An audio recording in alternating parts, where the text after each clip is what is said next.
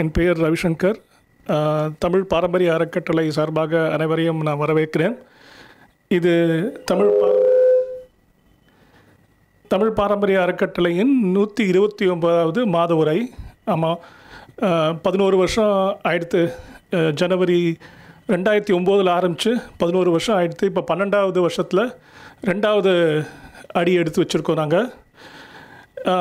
இது monthly talk தவிர்த்து, அதை மாத உரைகளை தவிர்த்து சைட் செமினார் அப்படின்னு சொல்லி வருஷம் நடத்திட்டு இருக்கோம். அதுக்கும் போன வருஷத்தோடைய 10 வருஷம், இந்த ஜனவரி மாதம் சைட் செமினாரோடைய 10 வருஷம் ஆகிடுது. இந்த ஜனவரி மாதம் நாங்கள் தஞ்சாவூர், கும்பகோணம், கங்கை கொண்ட சோழபுரம் அதை சுற்றி இருக்கிற ஒரு ஊர்களுக்கு போனோம். அதுலேருந்து ஆதித்ய சோழன் காலத்திலிருந்து குலோத்துங்க சோழன், 3ஆம் குலோத்துங்க சோழன் காலத்து கட்டடங்கள், கோவில்கள் அதெல்லாம் பார்த்துட்டு வந்தோம் நாங்கள். அது தவிர தமிழ் பாரம்பரிய அறக்கட்டளை டிசம்பர் 2011 பேச்சு கச்சேரின்னு ஒரு 2 நாள் கருத்தரங்கு நடத்துறது. இது 4 வருஷமாக தமிழ் விர்ச்சுவல் அகாடமியில் நடக்கிறது டிசம்பர் மாதம். இந்த போன டிசம்பரில் பாண்டியர் கலையும் மரபும், பாண்டியர் கலையும் சரித்திரமும் வரலாறும் அப்படிங்கிற தலைப்பில் அந்த பேச்சு கச்சேரி நடந்தது. அதை தவிர 2017 மல்லை ஸ்டடி டூர் அப்படின்னு சொல்லி ஒரு நாள் மல்லை மகாபலிபுரம் மாமல்லபுரம் ஒரு பயணம் மாதிரி, அது மரபு பயணம் மாதிரி நடத்துகிறோம். அது இது வரைக்கும் 11 மரபு பயணங்கள் நடந்திருக்கு. அதை தவிர ஹவுஸ் ஆட்னு ஒரு ப்ரோக்ராம் நடத்துகிறோம். அது how to see a temple அப்படிங்கிற ஒரு ப்ரோக்ராம். இது வரைக்கும் 4 ப்ரோக்ராம் நடந்திருக்கு. அது 5வது ப்ரோக்ராம் 16ஆம் தேதி, பிப்ரவரி 16ஆம் தேதி நடக்க போகிறது. அதை தவிர how to see a museum அப்படின்னு ஒரு ப்ரோக்ராம் நடத்தியிருக்கோம். அது மட்டும் இல்லாமல் இந்த மாதம் 9ஆம் தேதி, பிப்ரவரி 9ஆம் தேதி கிரந்தம் எப்படி கிரந்த இதை லிப்பியை எப்படி படிக்கிறது அப்படிங்கிறத பற்றி ஒரு வகுப்பு ஒன்று நடத்த ஆரம்பிக்க போகிறோம். அது ஒரு 8 வாரத்துக்கான அது தொடர்ச்சியாக நடக்கும் அந்த வகுப்புகள். இப்போ நாங்கள் 129வது மாத உரை. இது முந்தைய உரைகளெல்லாம் பார்க்கும்போது பார்த்தாங்கன்னா ரொம்ப மலைப்பாகவே இருக்குது. இந்த உரைகளில் நிகழ்த்தியவர்கள் எழுத்தாளர்கள், பத்திரிகையாளர்கள், பாடகர்கள், ஓவியர்கள், சிற்பிகள், ஸ்தபதிகள், அப்புறம் சரித்திர ஆய்வாளர்கள், சரித்திர ஆசிரியர்கள், தொல்பொருள் ஆய்வாளர்கள், ஆவண காப்பாளர்கள், அப்புறம் நில அமைப்பு வல்லுநர்கள் கூட பேசியிருக்காங்க. இங்கே வெறும் வல்லுநர்கள் மட்டும் இல்லாமல் ஆர்வலர்களும் நிறைய இந்த இடத்துல பேசியிருக்காங்க. இந்த பேச்சுக்கள்லாம் நம்ம பார்க்கும்போது எனக்கு ரொம்ப மலைப்பார்க்குன்னு சொன்னேன் இல்லையா. இப்போ நாங்கள் ஜனவரி மாதம் போன வாரம் தான் திரும்பி வந்தோம். அதாவது போன வாரம் கூட இல்லை, இந்த திங்கட்கிழமை தான் நம்ம அந்த தஞ்சாவூர் கும்பகோணம் ட்ரிப்லேருந்து திரும்பி வந்தோம். அதற்கான பேச்சுக்கள் அப்படின்னு ஏதாவது இருக்கான்னு பார்க்கும்போது எனக்கு ஒரு 6 பேச்சுகள் இதுக்கு முன்னால் நடந்த மாத உரைகளில் அதுக்கான தொடர்பான பேச்சுகள் நடந்திருக்கு. உதாரணமாக பார்க்கும்போது தமிழக திருக்கோயில் விமானங்கள், அப்புறம் preservation and documentation of temple murals, சோழர் கோவில்களும் பரசமயமும், அப்புறம் ராமாயணம் சங்கம் முதற் சோழர் வரை. இது நாங்கள் பார்த்த கோயில்களில் ஆல்மோஸ்ட் எல்லா கோயில்களையும் ஒரு கஜசம்ஹார மூர்த்தியோடைய புடைப்பு சிற்பமோ இல்லை புடைப்பு சிற்பம் இருக்கும். ஸோ கஜசம்ஹார மூர்த்தியை பற்றி கூட ஒரு டாக் நடந்திருக்கு. கஜசம்ஹாரம் மூர்த்தி வடிவத்தில் சங்ககால இலக்கியத்தின் தாக்கம் அப்படின்னு. அதே மாதிரி ஆகமங்கள் கூறும் அரணின் வடிவங்கள், இந்த சிவபெருமானின் வடிவங்கள். அதே மாதிரி இன்னொரு கடைசி சீர்மிகு செங்கல் தளி துக்காட்சி. ஸோ இப்போ நாங்கள் போன இடங்களுக்கு எப்போ நாங்கள் நடத்தின உரைகள் அதுக்கான ஒரு என்ன சொல்ல அடித்தளமாகவோ இல்லை ஒரு ப்ரிப்பரேட்டரி கிரவுண்டாகவும் இருந்திருக்கு. அது மட்டும் இல்லாமல் 2018 சோழ வளநாடு கலையுடைத்து அப்படிங்கிற ஒரு தலைப்பில் பேச்சு கச்சேரி நடந்திருக்கு. ஸோ இந்த உரைகள்லாம் கிட்டத்தட்ட ஒரு ஆவணத்துடைய கேரக்டரை அது ஒரு அசியூம் ஆகிட்டு இருக்கு இந்த பேச்சுகள்லாம். இது ரொம்ப சந்தோஷமான விஷயம் என்னென்னா வந்து ஒரு 2 வாரத்துக்கு முன்னால் வந்து திருச்சியிலேருந்து என்ஐடியிலேருந்து ஒரு பையன் வந்து ஃபோன் பண்ணால் இந்த மாதிரி ஒரு ஆர்கிடெக்ட் ஃபெஸ்டிவல் மாதிரி நடத்துகிறோம் நாங்கள் ஆர்கிடெக்சரல் ஸ்டூடெண்ட்ஸு. அண்ட் அதில் 3 நாள் ப்ரோக்ராம். அது முதல் நாளில் நீங்கள் வந்து திருவள்ளுவரை பற்றி வந்து ஒரு டாக் ஒன்று ஆர்கனைஸ் பண்ணிங்க. அந்த மாதிரி ஒரு ப்ரோக்ராம் வந்து எங்கள் என்ஐடியில் நடத்தணும்னு ஆசைப்பட்றேன் அப்படின்னு சொன்னார். ரொம்ப சந்தோஷமாக இருந்தது. அந்த சமயத்தில் வந்து இந்த மாதிரியான ஒரு உபயோகம்லாம் இதுக்கு இருக்குமான்னு வந்து நம்ம எதிர்பார்க்கலை. அது மட்டும் இல்லாமல் இந்த ஜனவரி மாதம் பொறுத்த வரைக்கும் வந்து தமிழ் ஹெரிட்டேஜ் ட்ரஸ்ட் மட்டும் இல்லாமல் அதனுடைய ஆர்வலர்களுக்கு ரொம்ப சந்தோஷமான விஷயம் 2 விஷயங்கள் நடந்தது. இங்கே வந்து போன வருஷம் ஆகஸ்ட்டில் மனோகர் தேவதாஸ்னு ஒருத்தர் பேசினார். அவர் டேல் ஆஃப் ட்வின் சிட்டிஸ்ன்னு சொல்லி ரொம்ப பிரமாதமான வந்து உரை அது. அவருக்கு வந்து இந்த வருஷம் வந்து பத்மஸ்ரீ அவார்டு கிடச்சிருக்கு அவருக்கு. அது மட்டும் இல்லாமல் நவம்பர் 2018 வந்து உதயகுமார்னு ஒருத்தர் வந்து பெங்களூர்லேருந்து வந்து பேசினார். அவர் வந்து இன்ஸ்கிரிப்ஷன் ஸ்டோன் ஆஃப் பெங்களூர் அப்படின்னு சொல்லி ஒரு அமைப்பு நடத்திட்டு இருக்கார். அவர் ஹெப்பலில் இருக்கிற ஒரு வீரக்கல் அது வந்து பாதி ஓரமாக இருந்தது. அந்த கல்லுக்கு வந்து ஒரு மேலை கங்கர் காலத்தை ஒரு மண்டபம் கட்டணும்னு சொல்லி ஒரு நெடுநாளைய அவருடைய வந்து கனா அது. அந்த கனாவை வந்து இந்த ஜனவரி மாதம்தான் அது பூர்த்தியாச்சு. ஸோ தமிழ் ஹெரிட்டேஜ் ட்ரஸ்ட்டு வந்து இவங்க மாதிரியான ஒரு 2 பேருடைய வந்து அசோசியேஷன் வச்சுருக்கிறத ரொம்ப சந்தோஷப்படுறோம். இன்றைக்கி பேச வந்திருக்கிறது ரஜினி அர்ஜுன் சங்கர். இவங்க வந்து கிருஷ்ணமூர்த்தி ஃபவுண்டேஷனுடைய ஸ்கூலில் வந்து ஆசிரியராக பணியாற்றியவர் அவர். அது மட்டும் இல்லாமல் வந்து இவருக்கு வந்து சங்கீதம், சமஸ்கிருதம் இதிலெல்லாம் வந்து நிறைய ஈடுபாடுகள் உண்டு. முத்துசாமி தீட்சருடைய கிருதிகளெல்லாம் வந்து சமஸ்கிருதத்துலேருந்து இங்கிலீஷ்க்கு டிரான்ஸ்லேட் பண்ணியிருக்காரு. அவர் வந்து குருகுஹா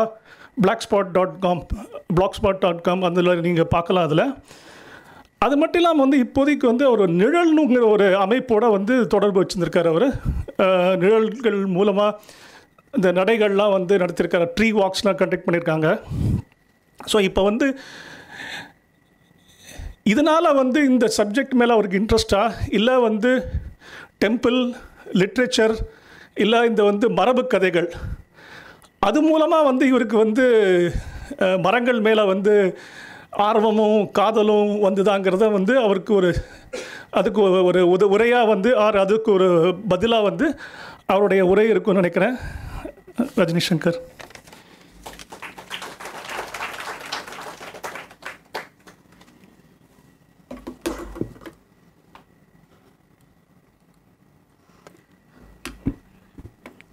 எல்லோருக்கும் மாலை வணக்கம். மரங்களுக்கும் நமக்கும் உள்ள பலவிதமான கலாச்சார தொடர்புகளை பற்றி இன்று நாம் பார்க்க போகிறோம். அந்த தலைப்புக்குள் போவதற்கு முன் ஒரு 2 நிமிடம் மரங்களால் நமக்கு என்ன பயன்கள் என்பதை பார்ப்போம். நமக்கு சுவாசிக்க நல்ல காற்றை கொடுப்பது மரங்கள். நாம் இருக்கும் இடத்தின் வெப்பத்தை குறைத்து அதை இன்னும் கம்ஃபர்டபுளாக சௌகரியமாக ஆக்கி கொடுப்பது மரங்கள். அந்த வெப்பத்தை குறைப்பதனாலேயே மேகங்களை ஈர்த்து மழையை பொழிவிக்க செய்பவை மரங்கள். மரங்களின் வேர்கள் வேரோடி மண்ணை கட்டி காத்து மண் அரிப்பை தவிர்க்கின்றன, வெள்ளங்களை குறைக்கின்றன. விலங்குகள், பறவைகள், பூச்சிகள், நான் போட மறந்துட்டேன், பூச்சிகள் இது போன்ற உயிரினங்களுக்கு மரங்கள் தான் உலகம்.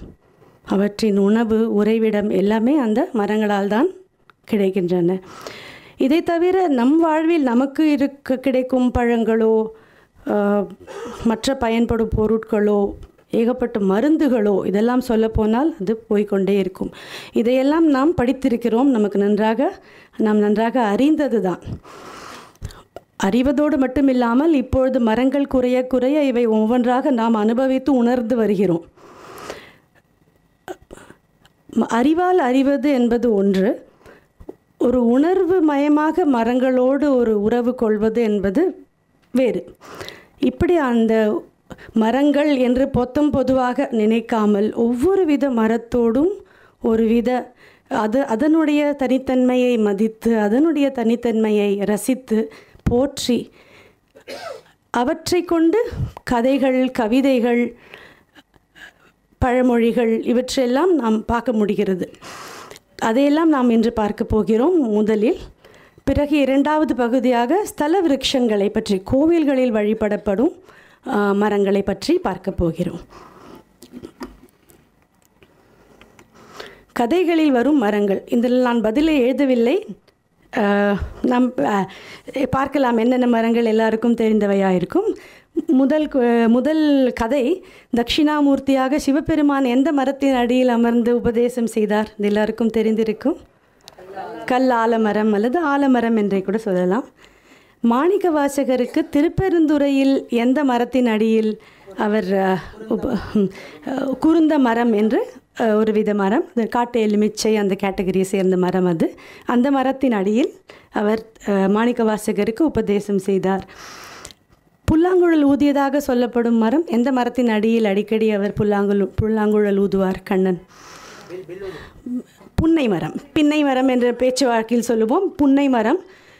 ஆனால் அதனால் ஒரு பழக்கம் நமக்கு என்ன வந்துவிட்டது என்றால், யோசிக்காமல் அந்த புன்னை மரத்தை ஒடித்து கிருஷ்ண ஜெயந்தி அன்று நம் வீட்டில் வைப்பது என்ற ஒரு தவறான பழக்கம் வந்துவிட்டது. காளியனை அடக்குவதற்காக எந்த மரத்தில் ஏறி அதிலிருந்து காளியன் மீது நேராக தாவி குதித்தார் கண்ணபிரான்?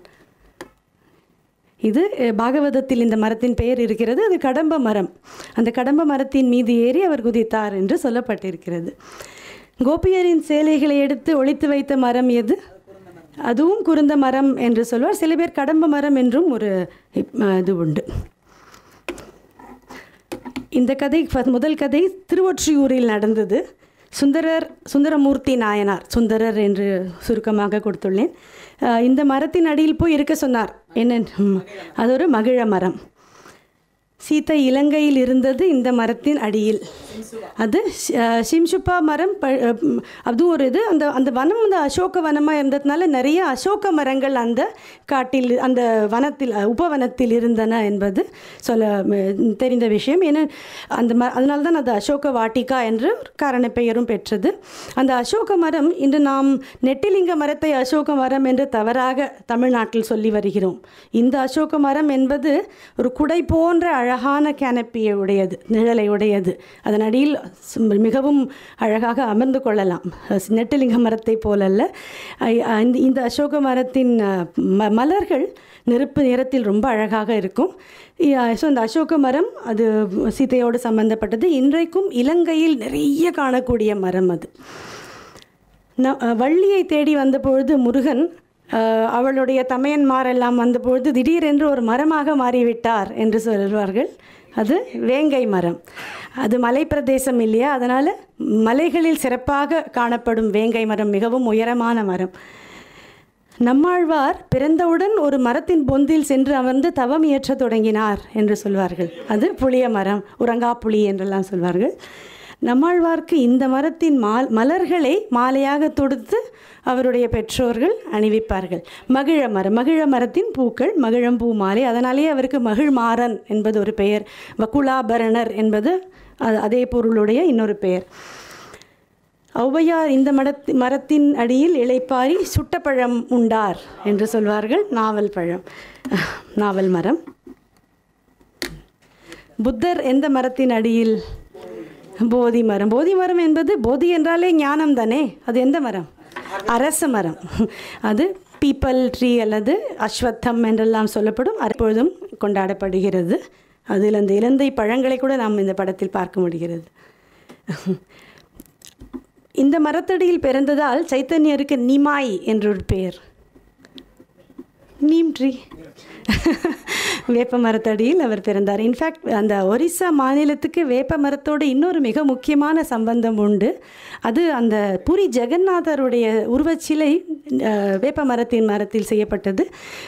12 அல்லது 15 ஆண்டுகளுக்கு ஒரு முறை அது புது உருவச்சிலை செய்யப்பட்டு மாற்றப்படும். அதற்காக வேப்ப மரங்களை தேடி சில குறிப்புகள் கொண்டு தேடுவார்கள். அது ஒரு பெரிய முக்கியமான உற்சவம் அங்கு.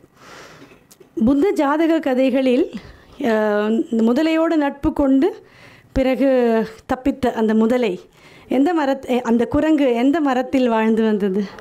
நாவல் மரம் தான். அதுவும் நாவல் என்பது ஆற்றங்கரைகளில் மிக நன்றாக வளரும் மரம். அதனால் அந்த கதையிலேயே ஆற்றங்கரையில் அது இருப்பது மிகவும் பொருத்தமான ஒன்று. அந்த மரத்தின் பொந்தில் தான் இதயத்தை வைத்து விட்டேன் என்று சொல்லி சமயோஜிதமாக தப்பித்தது அந்த குரங்கு. அந்த குரங்கு தான் போதிசத்வர். இந்த அமிர்தசரஸ் பொற்கோயிலை பற்றி சொல்லும்பொழுது ஒரு முக்கியமான விஷயம் ஞாபகம் வருகிறது. சீக்கியர்களின் பழம்பெரும் குருத்வாராக்களில் 50க்கும் மேற்பட்ட குருத்வாராக்கள் அங்குள்ள மரங்களின் பெயர்களால் பெயர் பெற்று வழங்குகின்றன. ஆம் சாஹிப், இம்லி சாஹிப், பேர் சாஹிப் என்று 50க்கும் மேற்பட்ட குருத்வாராக்கள். ஆனால் துரதிருஷ்டவசமாக இப்பொழுது அதில் பல மரங்கள் இல்லை, அல்லது அந்த அடிமரம் மட்டும் இருக்குது, அல்லது அந்த மரத்திலிருந்து ஒரு சின்ன மரத்தை உருவாக்கி வெளியில் வேற எங்கோ நட்டு இருக்கிறார்கள். இதெல்லாம் புதுப்பித்தல், நவீனமயமாக்குதல் என்ற பெயரில் உலகெங்கும் நடக்கக்கூடிய ஒரு வருத்தமான விஷயம்தான். புத்தர்களைப் போலவே ஜெயினர்களை பற்றி சொல்லும்பொழுது 24 தீர்த்தங்கரர்கள் ஜெயின மதத்தில் வணங்கப்படுகிறார்கள். அந்த 24 பேருக்கும் ஒவ்வொரு மரம் சம்பந்தப்பட்டு அந்த மரத்தின் அடியில் அவர் அமர்ந்து தவம் செய்து சித்தி பெற்றார் என்று சொல்லப்படுகிறது. இப்படியாக மகிழம், சால மரம், அசோக மரம், மாமரம், இப்படியாக பலவித மரங்கள் ஜெயின தீர்த்தங்கரர்கள் ஒரு தீர்த்தங்கரருக்கும் ஒரு குறிப்பிட்ட மரம் உண்டு.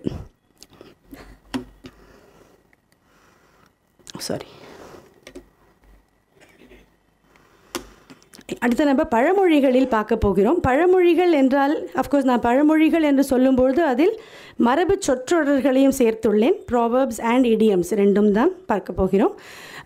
இந்த பழமொழிகளில் காய்த்த மரம் கல்லடி படும், நிழலின் அருமை வெயிலில் தெரியும், மரம் வைத்தவன் நீர் வார்ப்பான் அல்லது ஜலம் வார்ப்பான், மரம் பழுத்தால் வௌவாலை வா என்று கூவி அழைக்க வேண்டுமா, இப்படி இன்னும் பல பழமொழிகள் பார்க்க போகிறோம்.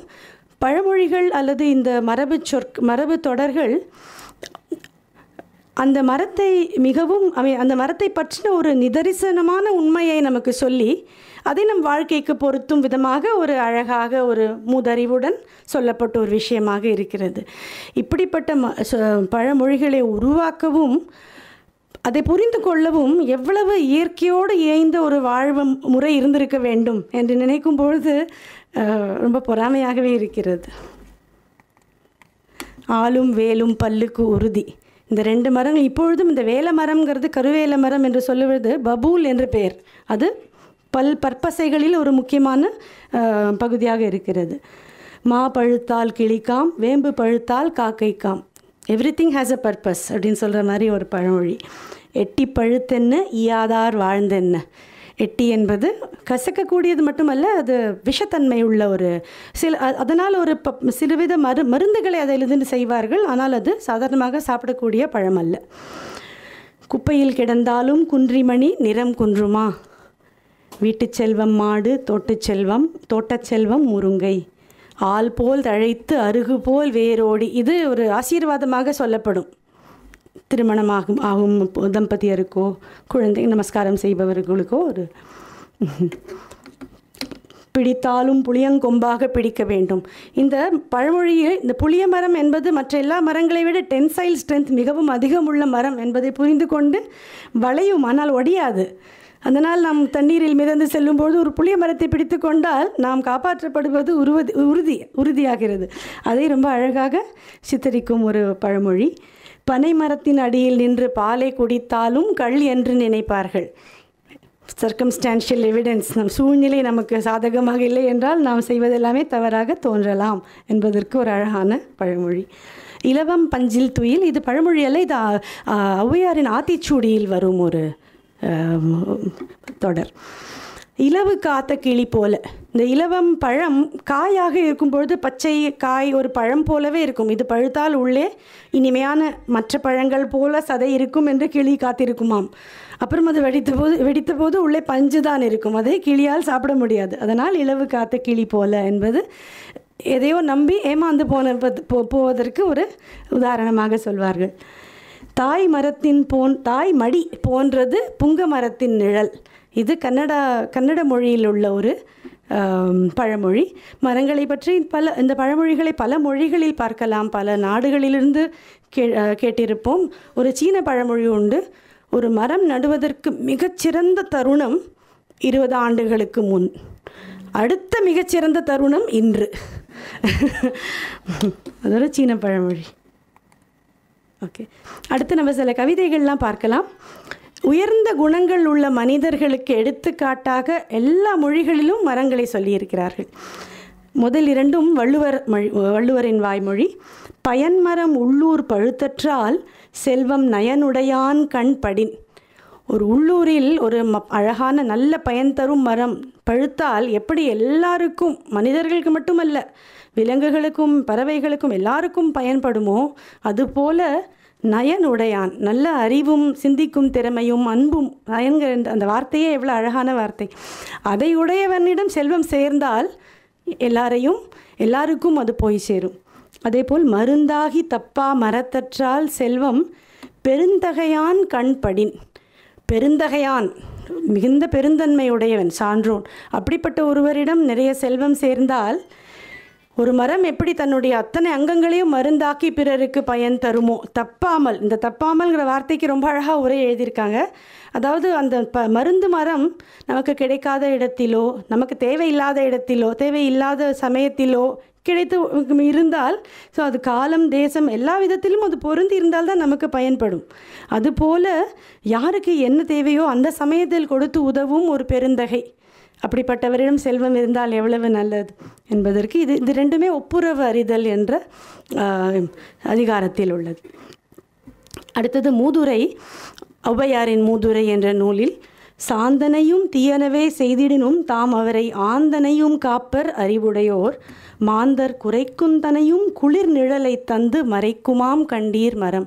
தன்னை வெட்டுபவன் வெட்டி முடிக்கும் வரையில் அவனுக்கு நிழல் தந்து காக்குமாம் அந்த மரம். ரொம்ப உருக வைக்கும் ஒரு அழகான வர்ணனை இது.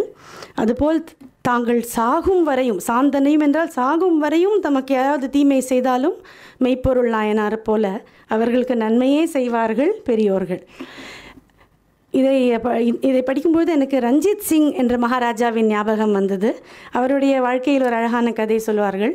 அவர் ஒரு முறை ஒரு கிராமத்தின் வழியாக, பஞ்சாப், லயன் ஆஃப் பஞ்சாப் என்றெல்லாம் போற்றப்படும் மிகப்பெரிய அரசர், சிறந்த அரசர், அவர் ஏதோ ஒரு கிராமத்தின் வழியாக குதிரையில் போய் கொண்டிருக்கும் பொழுது அங்கு ஒரு சில மாமரங்கள், அங்கு சில சிறுவர்கள் கற்களால் அந்த பழங்களை அடித்து பறிக்க முயற்சி செய்து கொண்டிருந்தார்கள். அதில் ஒரு மரம் இந்த அரசர் மேல் பட்டுவிட்டது, இவருக்கு அடிபட்டு விட்டது. அவர் அங்கிருந்து அகன்று விட்டார். மறுநாள் அந்த கிராமத்தில் உள்ள அத்தனை சிறுவர்களையும் அவர்களுடைய தாய் தந்தரையும் தன் முன்னிலைக்கு வரவழைத்தார். எல்லாரும் பயந்து கொண்டே வந்தார்கள். ராஜாவுக்கு இந்த சிறுவர்களால் யாரோ ஒருத்தனால் அடிபட்டு விட்டது, நம் கதி அதோ கதிதான் என்று பயந்து வந்த பொழுது அவர் அத்தனை சிறுவர்களுக்கும் ஒவ்வொருவனுக்கும் 51 ரூபாய் கொடுத்தாராம். அந்த காலத்தில் 51 ரூபாய். என்ன என்றால், இவர்கள் கல்லால் அடித்த பொழுது அந்த மரம் தன் பழத்தை கொடுக்கிறது. நான் மனிதன், என்னையில் ஒருத்தன் கல்லை எறிந்தால் நான் அவனை தண்டிக்கலாமா? நான் அந்த மரத்தை விட கொஞ்சம் அதிகம் பெருந்தன்மையாக இருக்கக்கூடாதா அப்படின்னு அவர் சொன்னாராம். அதை கேட்டுவிட்டு எல்லாரும் ரொம்ப பிரமிச்சு போயிட்டாங்க, அவருடைய நல்ல உயர்ந்த மனகுணத்தை பார்த்து அப்படின்னு சொல்லுவாங்க. இப்படி அந்த மரத்தை பற்றி இந்த இது ரெண்டு சுபாஷிதம் சம்ஸ்கிருதத்துலேருந்து எடுத்திருக்கேன். சம்ஸ்கிருதத்தில் பல சுபாஷிதங்கள் மரங்களின் பெருமைகளை, அதே போல் உயர்ந்த மனிதர்களாக. அதில் ஒன்று இது, சாயாம் அந்யஸ்ய குர்வந்தி ஸ்வயம் திஷ்டந்தி ச ஆதபே பலந்தி ச பரார்த்தாய சத்பதஸ்தா இவ துருமாக. துருமங்கள் என்றால் மரங்கள். அவை நல்ல வழியில் போகும் உயர்ந்த மனிதர்களைப் போல பிறருக்கு நிழலை தந்து தான் வெயிலிலேயே நிற்கும். ஸ்வயம் திஷ்டந்தி சாத்து, தனக்கு கஷ்டம் வந்தாலும் பிறருக்கு அதை பொருட்படுத்தாமல் உதவி செய்யும் குணம். பல பழங்களும் பிறர்க்காகவே வழங்குகின்றன. அதனால் நல்ல மனிதர்களைப் போலவே மரங்கள். அடுத்தது மிகவும் ஓசை நயம் மிக்க ஒரு அழகான சுபாஷிதம். மூலம் புஜங்கைஹி சிகரம் பிளவங்கைஹி சாகா விஹங்கைஹி குசுமானி பிருங்கைஹி ஸ்ருதம் சதா சந்தன பாதபத்ய பரோபகாராய சதாம் விபூதய. நல்லவர்களின் செல்வமெல்லாம் பிறருக்காகவே தான். சந்தன மரத்தின் அடிமரத்தில் பாம்புகள், நுனிக்கிளையில் ஒரு மேல் மரத்தில் குரங்குகள், கிளைகளில் பறவைகள், மலர்களில் வண்டுகள், இப்படி இவையெல்லாம் புகழாக அந்த மரத்தை அடைந்திருக்கின்றன என்று சொல்லும் இந்த ஒரு அழகான சுபாஷிதம். திருமூலர் மரங்களை பற்றி சொல்லியிருக்கும் 2 விஷயங்களை, 2 பாடல்களை பார்ப்போம்.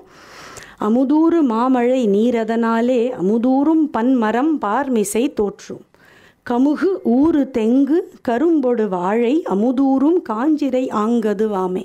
அதாவது வானத்திலிருந்து மழை, அமுதம் போன்ற மழை பெய்தால் எல்லா விதமான பல்மரங்களும் வளரும். அதில் நமக்கு ரொம்பவும் பயன்படக்கூடிய கமுகு, அதாவது பாக்கு மரம், ஊறு தெங்கு, அதாவது நிறைய நீர், இளநீரை தரக்கூடிய தென்னை மரம், கரும்பு, வாழை, இவையெல்லாம் வளரும். இவையெல்லாம் அமுதூறும், அதாவது நமக்கு அமுதம், அதாவது உணவை தரும். காஞ்சிரை ஆங்கதுவாமை, இதே போல் காஞ்சிரை என்பது எட்டி மரத்துக்கு இன்னொரு பெயர், அதுவும் நன்றாக வளரும். அதாவது ஒரு பெரியவர் வழங்கும் பொழுது எல்லாரும் பயன் பெறுவார்கள். அடுத்தது இன்னும் கொஞ்சம் குறிப்பாக மரங்கள் வளர்க்கதை பற்றி இருக்கிறதுனால அது நம்ம கவனமாக படிக்க வேண்டியது. பரவப்படுவான் பரமனை ஏத்தீர் இரவலர்க்கு ஈதலையாயினும் ஈயீர் கரகத்தால் நீர் அட்டி காவை வளர்க்கீர் நரகத்தில் நிற்றீரோ நல் நெஞ்சி நீரே. நம்மளெல்லாம் திட்டுறார் அவர். நீங்களாம் நல்ல நெஞ்சமுடையவர்கள் தானே, இறைவனை பாடினீர்களா, வறியவர்களுக்கு நிறைய தானம் செய்தீர்களா, கரகம் அதாவது குடங்கள் எடுத்து பூங்காக்களை மரங்களை வளர்த்தீர்களா, நீங்கள் என்ன நரகத்தில் நிலையாக இருக்க போகிறீர்களா? இது 3ம் உயர்ந்த தர்மங்கள்.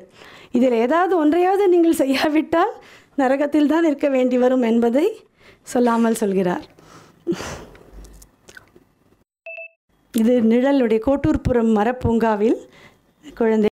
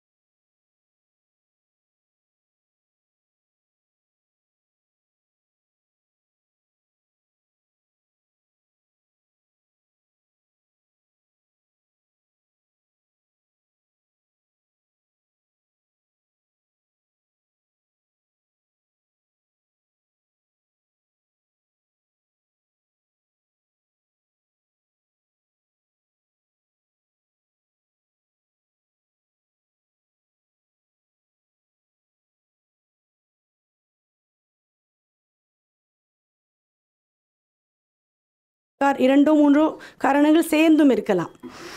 தலை